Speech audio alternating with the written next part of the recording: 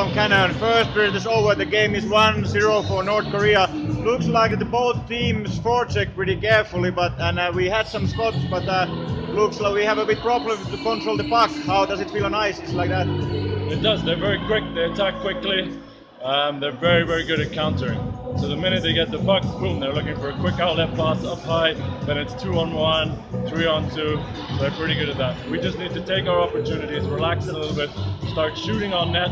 And this goalie's not very good, so we should score. Yeah. Well, what we need to do to have a better puck control? Is it about the nervousness or? I think it's nerves, but also tired.